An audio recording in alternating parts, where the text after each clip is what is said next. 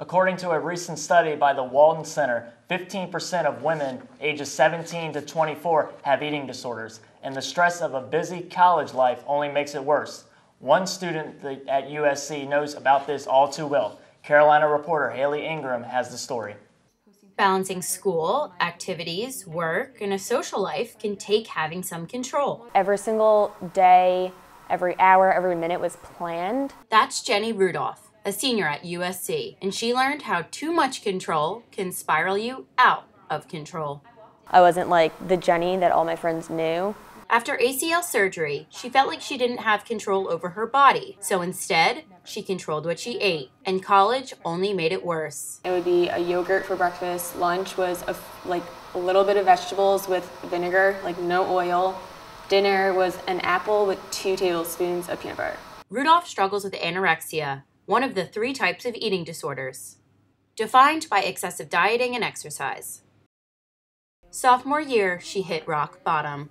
Like when I looked in a mirror, I didn't see what everyone else saw. Everyone else saw this girl that literally looked so fragile and sick, and I didn't see that. I saw like fat.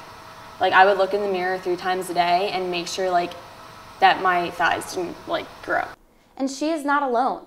20% of college students said they have or have had an eating disorder. And it's because what we see and what they see in the mirror just don't match up. Registered dietitian at USC, Juliana Wishnia, says eating disorders are more likely to develop on college campuses. Yeah.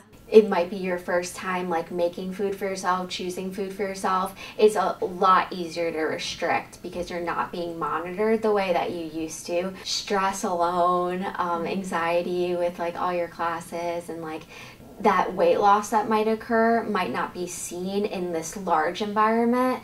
But thankfully, Rudolph was able to seek help through the resources on campus.